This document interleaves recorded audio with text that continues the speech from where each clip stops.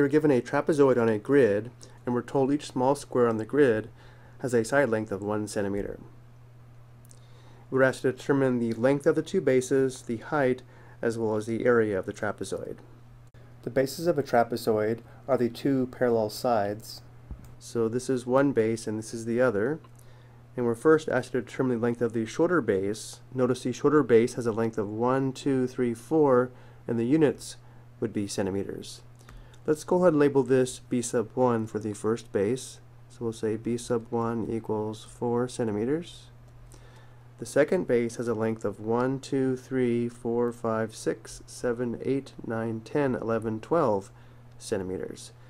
Let's label this B sub 2 equals 12 centimeters.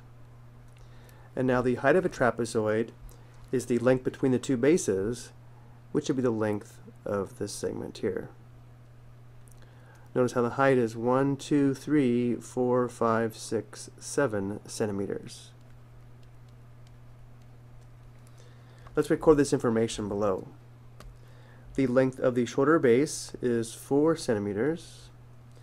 The length of the longer base is 12 centimeters. The height of the trapezoid is 7 centimeters. And now we're asked to find the area of the trapezoid, which is a number of square centimeters that will fit inside this trapezoid.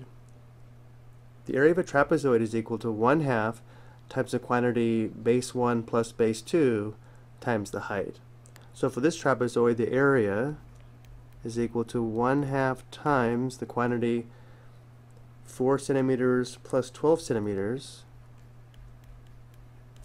times the height, which is 7 centimeters. Following the order of operations, we simplify inside the parentheses first.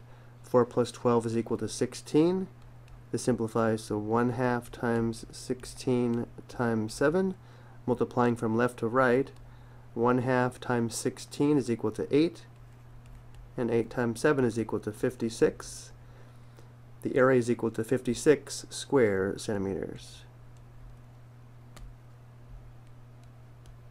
Before we go though, let's talk about where this formula for the area of a trapezoid comes from. First, we need to remember that the area of a parallelogram is equal to base times height.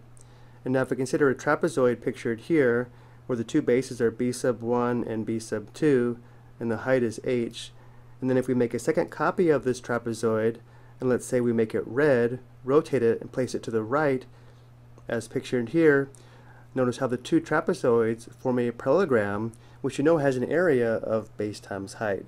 But for this larger parallelogram, made up of the two trapezoids, notice how the base is B sub 1 plus B sub 2.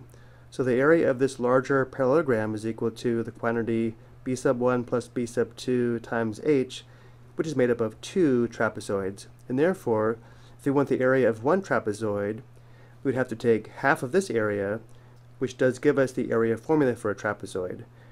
The area of a trapezoid is equal to 1/2 times the sum of the bases times the height. I hope you found this helpful.